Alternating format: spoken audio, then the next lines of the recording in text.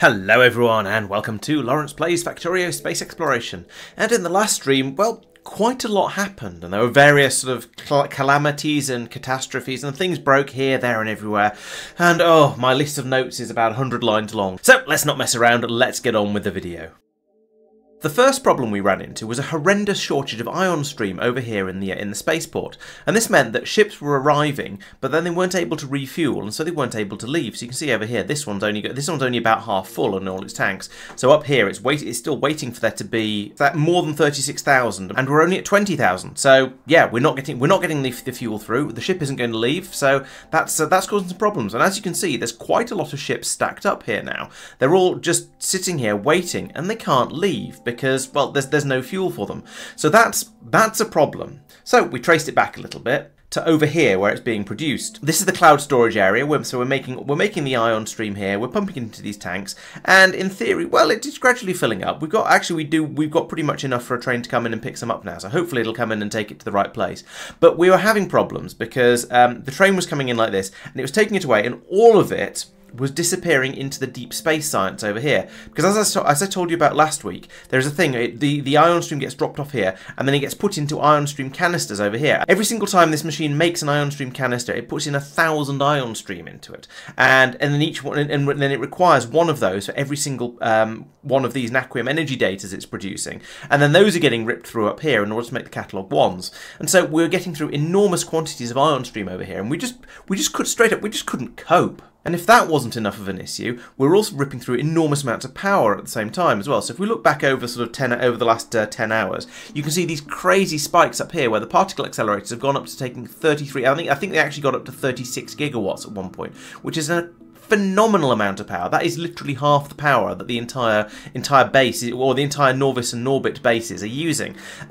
And yeah, that's a bit crazy. So we couldn't really have that. That wouldn't do. And so the reason it was quite that bad was because over here in this area, I'd come along and I'd filled up all of these machines and all of these beacons with tier 4 speed modules just to try and get enough ion stream flowing through, because as I say, getting through so much of it. So I thought, make the machines faster, make them faster, make them faster, make them faster. And so they were gobbling up obscene amounts of power. And when I say an obscene amount of power, well, there would have been 11.5 modules worth of it, because you can get 4 in here and 15 in here, of which you get 50% effectiveness effectiveness of them being passed over to the machines they're well affecting. 11.5 speed module 4s means an energy consumption increase of, well, that's going to be about 1200%, I think. So these machines, which even at the best of times take 100 megawatts, would now have been taking easily probably 1.5 gigawatts each. And yeah, that was unsustainable. We couldn't cope with that. And so I've pulled it down a little bit. I've put in these efficiency modules, the green ones, in there now. So now, as you can see, we're now only using plus 400%. So we're using 500 megawatts instead of 1500 or whatever. Now it does mean they're a bit slower, granted, but it's still much better. It's much more sustainable, and I think we can compensate by having more machines with some efficiency modules in them. And also, so these are then, as I said, pumping into the tanks over here. I've also helped compensate for that by turning off the station down here. So this station is now deactivated. I've set the train limit to 0, so a train will never bring ion stream out to this station. And so because we still need ion stream over here, I built an additional ion stream production facility over in the deep space area. So you can see it's coming off on the other side, because I thought, well, the recycling probably isn't going to expand this far out. It'll probably be okay up there, and there's a decent amount of space here. So this is a straight up copy paste of all of the machines that were making making the plasma. So we've got all of them over here in exactly the same numbers we had over on the other side, because it did seem to be producing just about enough ion stream when it was running flat out. And then another copy of all the machines down here. This time I put in some slightly better slightly better efficiency modules, but I've not put any in the beacon up here. And I think this might be wrong, actually. I could make this significantly more effective and efficient by moving 4 of these modules into this beacon, and then just having the speed 3s in all of these ones. So maybe I'll switch that around next time, because these efficiency 7s are going to be quite expensive. They're not efficiency 7s, they're efficiency 5s. These efficiency 5s are going to be quite expensive to make. And so if I can save, well, I would save 2, 4, 6, 8, 10, 12. I'd save 12 of them just at the cost of using a few more tier 3 speed modules and get exactly the same effectiveness. Well, not quite exactly the same, because some of the efficiency would then be pushed over to these ones as well, which would slow them down, but I think that would probably be all right. And so I've come up with quite a nice, what I think is quite a nice design along here. So we've got the beacons affecting all of the nearly all of the plasma machines across the top. Apparently these two have been missed by it. So actually I should have pushed everything in a little bit, and it would have worked better. But the theory, what the idea was when I was designing it, was that we'd have as many machines falling in under this beacon as possible. And yeah, as I say, I seem to have screwed that up a little bit. I could have pulled this in a little bit and put this beacon here instead, which is 4 squares over to the left, which would mean I'd also be able to move this one 4 squares over to the left as well, and there's still been a little bit of a gap in there, but it would have meant I'd have got slightly more speed out of some of my some of my plasma generators. But I think it's fine. It's going to be producing enough plasma to produce enough ion stream to keep the science happy down there. So I built all of this up, and everything was lovely. Everything was hunky-dory for about 30 seconds. And then all of the ion stream production shut down again, and this time it was because we'd run out of chemical gel. Chemical gel is the other thing that goes in here to make the plasma stream. I had to bring up the rare metals and the lithium from down on the ground, but we've got a train that rattles up and down and can do that. And oh dear, the warehouse is full. I'm going to need to do something about that as well. In theory, it's nice and simple. It'll bring up the resources we need. They'll get sorted out to wherever they need to go, and we'll just burn through them. But we get through a lot of lithium making the plasma to make the ion stream. But we also get through, as I said, a lot of chemical gel. So that very, very quickly became a problem. The chemical gel is being produced over here in the recycling area, because this is where we started off with all the different fluids and things. So around here we're doing things like making the cosmic water that gets stored in the tanks here for a train to take away. Then that's passed down to here where it's made into chemical gel. That's then again passed down into to a train for it to take away. And then that's passed down on and on and on, and we make the thermofluids down here and so on. So all these sort of things were being done over here, and this was kind of working, as it had been working for. It's probably been at least a year since we built it. I don't know. I couldn't tell you exactly, but it's been running for a long, long time, and it's been absolutely fine. But then suddenly, putting in all this demand on the ion stream production for the deep space science meant that it was just completely insufficient. So it needed some expansion. I started off, as you won't be surprised to hear, by dropping in this beacon here and then putting speed modules in the machines, and that helped a little bit. But then in about 5 seconds after that, I realised that we completely run out of petroleum gas up here. So as you can see, the train's bringing more of it up. So we are now things are a little better now, but at the time we had a complete shortage of this stuff, and that just wasn't working. And that was because we couldn't bring it up from Norvis quickly enough, because we had one ground train coming over here, with a load of ion stream in it, much like we've got here with the light oil, and then a train would come down from space, would park next to it, would fill up from it, and then this train would go off to fill up, and then this train would head up into space. But this sort of system wasn't working for the kind of throughput we needed, and so I've changed the system around here a bit. I've put in these tanks that allow us to have a buffer here, which means even if the petroleum gas train hasn't come back round again, there'll still be some stored here to fill this train up. Because the petroleum gas train brings over about 1.5 trains worth for of the space trains. Because the space train wagons are slightly bigger, but there's fewer of them in the train. So the capacity is roughly 1.5. So there we go. Here's a train to come back down to fill it all up again. So they now don't have to be synchronised quite as well.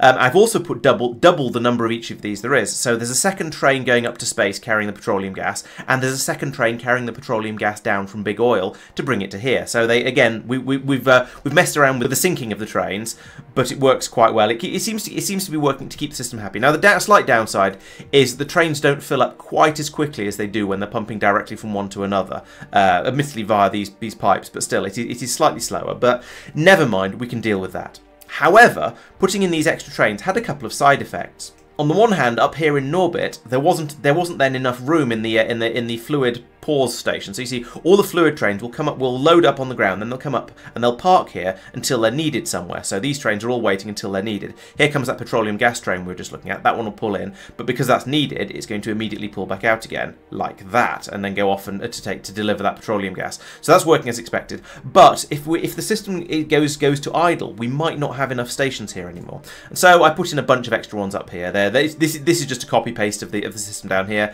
The belts are bringing in the batteries, taking away the dead batteries. It's all exactly as you'd expect, but it means there's a bit more space for them to park. More seriously, with the extra trains bringing the petroleum gas over here, Big Oil was no longer capable of loading them up quickly enough. So over here we have this station where the trains are being filled up. So trains were coming in, and then they were filling up with petroleum gas here, and then going off to bring it over to where we needed it.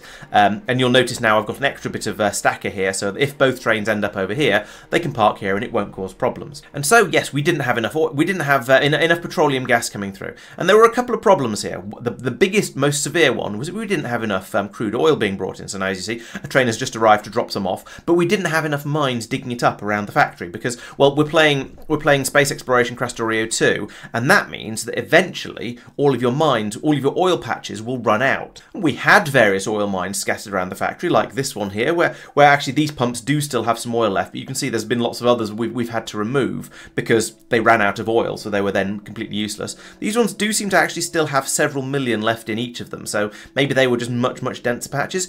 Who knows? But anyway, we weren't getting the oil out fast enough from these sort of patches, and so Tristan and I went out and we put down some extra oil mines. I put in this one over here where we've got a load of pump jacks, and then a load more pump jacks up here. They're all pumping into these pipes, which then lead down into the tanks down here. We can fill the tanks up from those, and then the train can come out, grab the oil, and then take it off to wherever it's needed. And this is going to help. We now have a lot more oil available. So there's that one down there. Tristan said he did another couple to the northwest, so that's probably this one. I'm not sure. I don't even know where the pipe's coming over here to maybe this one. And he said he did a second one as well. I did spot another one a moment ago. It might be this one down here. No, those were set up by Marc. I don't know. He says he set up 2 and they were off to the northwest. So I'm not sure, but it doesn't really matter. The other thing that's quite nice to notice is as we look around is that there's quite a lot of oil patches. There's another 7.5 million available there. Those are the ones I did. There's 4.5 million over there. There's a massive one, and there's 7 million up here. Maybe that's the one Tristan did, who knows. But there are quite a lot of oil patches around, so we should be okay for a good long time. But in the worst case, we can always head off to Erio up here. This is an oil moon, so you can see there's massive quantities of oil here. So we can always expand out to there if we need to. But we haven't needed to yet, and hopefully we won't have to. There does seem to be plenty of supply down here. And so now we have lots and lots of oil coming in, but we still had a bit of a problem with throughput. So there were all of these refineries over here, and some of them were working, some of them weren't. We didn't have we didn't have the throughput with the pipes to bring the oil in, and so I did another upgrade. I've switched over to the fluids must flow ductings, and so here we're able to pull massive quantity of the oil out of this tank really quickly, put it into these huge fat pipes. And that can then pass it over to here, where then, as you can see, we've got all these bits along here leading into all the refineries here. And now, as you can see now, we've either got green lights or yellow lights on every single one of these. So these are all either running or have managed to fill up their buffers. So we're producing it nice and quickly here. And then in order to really go to town with that, I've then added in a second set of ducts for the petroleum gas that's bringing it out here, up round the top here, and over to the station we were looking at earlier. So we've now got the petroleum gas being brought over really quickly. These tanks are full, completely full. This system is working really well. I also ran an additional pipe down from an additional duct, down from the duct intake here that passes it down to the rest of the oil processing. So down here, where we're making, well, there's more petroleum gas being made here, and then down here we're doing the light, heavy, and more light processing. And so these are now all brought in by duct, except for here, I couldn't quite squeeze a duct exhaust in here, but it's linked in from both of these duct exhausts, so I'm sure it's going to be fine. We now have all of the oil being distributed by these massive pipes, and that's making a huge difference. The amount of throughput we can get here is much better.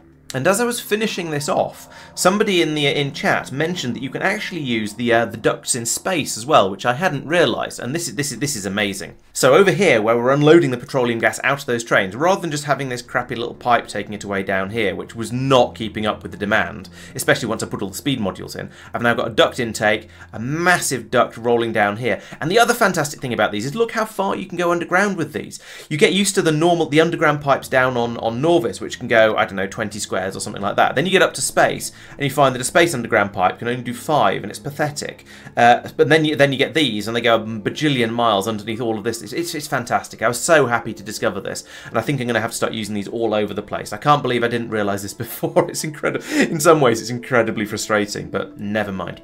Anyway, yes, these can then bring the petroleum gas down to here where it's needed in order to make the chemical gel. I've got this duct exhaust dumping into this pipe here, and that's enough to keep these machines very happy, and also all the ones over here, it's keeping them happy too. I haven't beaconed these ones, although I have moduled them, and that means we've now got Well, we've got a reasonably good flow of the chemical gel coming out. You can see the train's pulled in over here. It is it is 3/4 full now, so it's gone fairly well. But the problem we're still coming up against is if we look at the recipe here, you can see it takes 100 petroleum gas to make 20 chemical gel.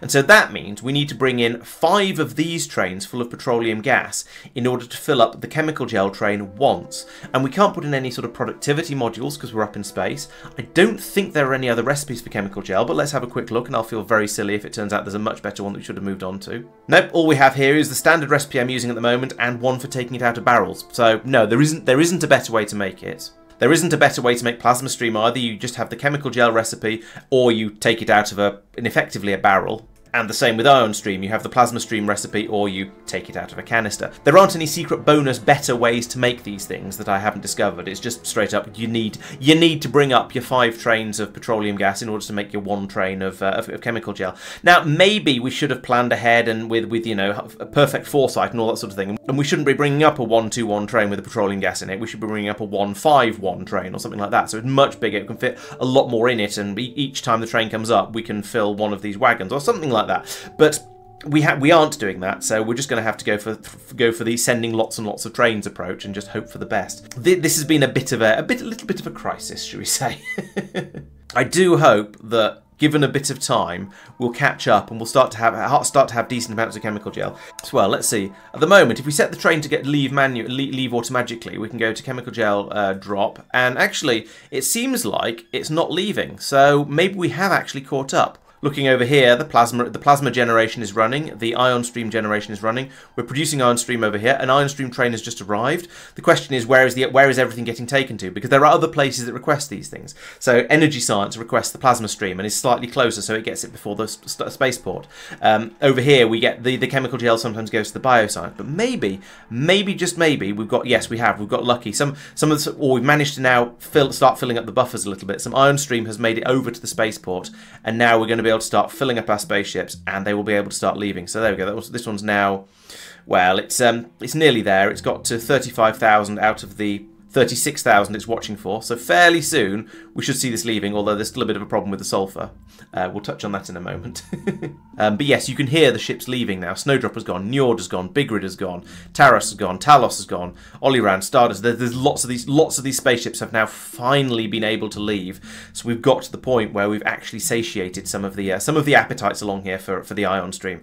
And so yes, things are getting much better. So even in the time I've been talking, in the last 20 minutes while I've been making this video, some of the problem has started to fix itself. We've started to fill up the buffers and things are going a lot better. And look at that, we've had another train load arrive. That's another 60,000 ion stream. So things seem now to be kind of just about getting under control, kind of, maybe, almost.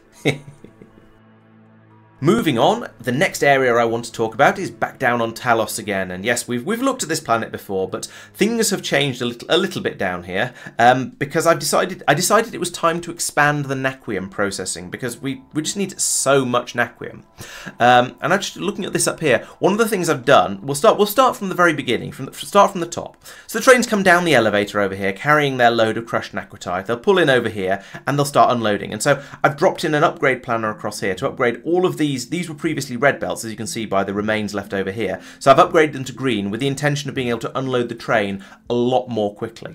I've then upgraded this belt. This was previously a green one, as you can see again there, to a purple one. And actually, it occurs to me that I could remove that and put it in somewhere over here, like this. Wow, like this. So that will at least save some of these purple belts we're trying to use, because they are rather expensive. So saving some of them would be a good idea. It will enable us to do a little bit more of the upgrading along here, but this isn't going to start flowing properly until we've got a lot more purple belts around here and available in order to get this upgraded all the way down. Because in order to get more naquium out at the other end over here, we're going to need more crushed naquitite flowing in at the top, because we had the system running as fast as it possibly could. So in order to do that, faster belt coming in, and then I put in this additional belt here that will bring half a green belt down the side here, and then top it up along here. Fill it so it'll fill in the side of this belt here when once it's all been used up by the first 2 machines along here. We've then got some more that can be used by, well, the rest of the machines. It's still potentially not going to be quite enough. Maybe I should have said 3 and 3 with these machines. I'm not sure. Maybe I'll need to actually bring in a full green belt along here and then unload some more of it over here. But my biggest concern about this is that we're not going to then have enough to keep the powder riser over here running as well. However, that said, if it gets out of balance, then the system it'll be kept balanced, because if either of these get up to 1,000, then it turns off the appropriate set of machines, so the other ones can catch up. So no matter how badly I balance it with all of these splitters up here, the system will always keep itself in balance by just turning the various inputs on and off as required. And so for every 10,000 crushed naquitite that come in, we will get the same number of naquium ingots coming out at the other end, no matter how much I mess the system up over here. It may be faster or slower, but you'll still get exactly the same amount of output. It won't make any significant difference. As part of this upgrade, I needed more of the anion exchange beads, the blue beads over here, so I put in an extra couple of these machines. They could do with some more productivity modules, but I'll bring those over when I come over with the extra purple belts. That's fine. I can do that, no problem. And then I had to do an additional upgrade over here. So these 3 machines now have their own belt that's passed down here. We're pulling out the cation exchange beads that are produced on the output here. So it takes in the blues and gives off the reds. So they're being pulled out and passed around here through that splitter. But then I've got this green belt coming down here all the way down to this purple splitter here, which hopefully will mean that there's now enough throughput to get all of the enriched naquium through and into this chest down here, allowing it to then be passed on down here, over to here, to be made into all of the further naquium bits and pieces that we need. And in order to get the whole system running a bit quicker, I've put in some extra furnaces on the side over here. So we've now got the extra 2 rows of them in over here, well, nearly 2 rows. Someone left a beacon in the way, but that's going to give us a significant boost of another sort of, I don't know, 50% of what we had before. And I think this throughput should be able to keep up with that, at least when we're not taking crystals away, which most of the time we're not. So that I think will work nicely. But once again, it is waiting for its productivity modules to be brought over, because there's still a few things that need to be brought over and finished off here. It has occurred to me actually that I could probably use an underground purple belt like this, get rid of all of that up the middle, and then remove that one and put it down here, get rid of that bit in the middle, and then, yeah, without having to bring out any extra belt parts, because of the sheer length of these purple underground belts, that's now going to be fine and actually work, which is quite nice. So yeah, that was a nice easy upgrade. I don't know why I didn't think of that last week, but I've thought of it now and chucked it in, so I can do that in the real game when we next stream. I also discovered there's a problem with the unloading system over here. I think mostly because I was trying to bring over too much of the vitalic reagent, and on the one hand, I'm not sure whether I was bringing over too much, or whether it's just that we need so much of it in order to fill up an entire spaceship with naquium ingots that there was just too much of it required. I've played around with some of the numbers a little bit. I've reduced the number of iron ingots we're bringing out, and the number of the vitalic acid barrels, because those both seem to be excessive. So as you can see, we've still got an awful lot of iron ingots here. We've still got a lot of reagent there, but I've put in this extra warehouse here that's taking some of the pressure off, because it will take in the vulcanite, the methane ice, and the vitalic reagent that are being brought in by the small train from Norbit. And so that takes some of the pressure off this warehouse. Looking at this though, I think I've got the number completely wrong here. Why are you not passing through? So it's if less than 1,000, and you have got 1,000. So you know what, that should be like 10,000 or something, because I clearly got the numbers wrong there. That should be a much higher number. We can easily fit, if that's, yeah, 1,000 is 2 rows, so we can easily fit 10,000 in. We could probably fit significantly, we could probably fit 20, 30,000 in. At the moment we've got 12,000 over there. Yeah, let's make this 20,000. And we'll let that trickle across, and then that's going to remove the pressure over here. So whenever a train comes down, it's going to be able to unload without any problems, and that's what matters, because we did get a train stuck here, and we don't want to get a train stuck here. That's just going to lead to problems. So having done all of this upgrading, this means I'm now going to be processing this at a rate of about a purple belt. And a purple belt is 90 items a second. So that's 2 blue belts, which is the same as 2 space belts. And so that means I'm going to need to double the production rate out here in Stardust, because at the moment, as we've talked about before, we've got 4 belts coming in here. It's a 4-to-1 process. So we've got 1 belt. It's split over 2 belts, but we've got 1 belt overall of the crushed naquitite coming out here. So that means when the systems down on Talos are running full speed, they're using the crushed naquitite up at twice twice the rate we're generating it at. So yeah, I'm going to need, I've been saying this before, I'm going to need to put in another copy of this system up here somewhere to and upgrade the train system, probably put in more Naquium mines and all that sort of stuff, just to get the Naquium flowing in at the rate we're going to need it at. But as a sort of a temporary sort of stopgap method to improve it a little bit, with this in a slightly easier way, I've actually created an additional 2 ships that are flying out to Stardust. The first one of which was named the Starstruck and is currently on its way out, coming out to Stardust in order to pick up some more Naquium. Unfortunately, I made a bit of a mistake with the ships, and while I was building the Starstruck, I told 2 of the ships that were approaching Norvis to turn around and go away again, because I forgot they were going to need to refuel with the ion stream that I was mentioning earlier. That has become a crisis, but you know, that's unrelated. And so that means that, rather unfortunately, the Stardust 3 with a Vengeance there and the Stardust Express up here have both completely run out of ion stream fuel, and so they're not going anywhere. They're just sitting here dead in space. And so in the next stream, I'm going to have to mount some kind of rescue mission, fly out to them, build up a machine to empty some ion stream canisters, and then try and get some more into these tanks over here, and then get the ships flying again, because as it is, they're not working. We're going to need to come. So a rescue mission is required. So I felt rather silly when I realised what I'd done here, because, well, yeah, I should have known that the ships need to come in and fill up. I did check their energy beam receivers to make sure they had enough energy, and you see this one's still at 9,500 degrees C, so it's used less than 10% of the available power before it needs to recharge again. But I forgot to check the tanks, and I should have known, because we've had problems with this before. I should have known that there isn't enough fuel in these tanks to do a second trip out there. So yes, that was rather silly.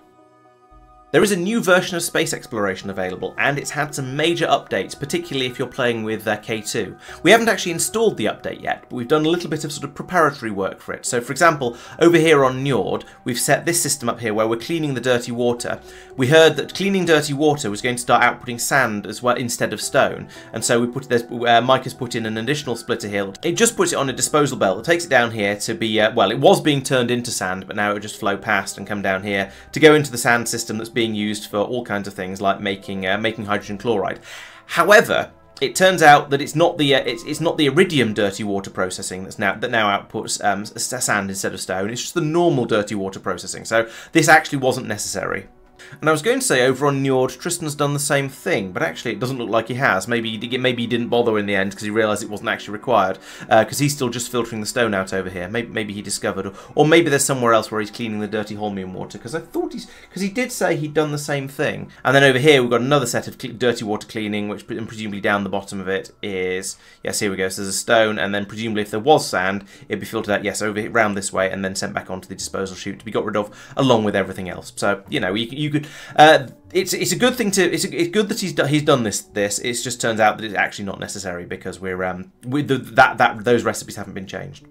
There are a few other things that have been changed though, and we'll look at this more next week, but the biggest one of them is going to be the Vitameland recipe over on Bigrid, and so there's going to be some big changes needed to all of the systems over here because we're going to need a lot of, I think we're going to need a lot of fertilizer for this and other things besides. So we'll delve into that more next week, but I wanted to mention that we tried to make a start on getting ready for it. It just turned out the start that we made wasn't actually required. So I've been talking for a while now. I think this is a good time to end the stream. I've got to the end of a sort of a big chunk of what I've been talking about.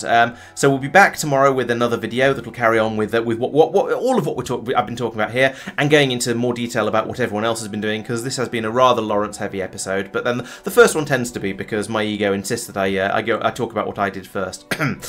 So yes, we'll be looking into what else has been going on during the last stream in the next videos. So yes, come back for that one tomorrow. On Monday we shall be back as usual for more K2SE excitement and shenanigans, where we shall be dealing with the upgrade. Mike will be continuing to look into Arcospheres. I'll be going out to try and rescue those spaceships, and many more fun things besides, I'm sure. Then on Wednesday I shall be back to play some more Satisfactory. We've got trains and things going on now, and I'm trying to build out a new factory in a slightly different area that's going to be a little bit more streamlined and not designed by a complete noob, just designed by a partial noob, because I've learned a few lessons here and there. And then there'll be more videos next weekend as well, of course, with continued Factorio updates. So, as ever, thank you very much for watching. Please make sure you subscribe to the channel so you don't miss out on anything, and I'll see you next time. Bye-bye.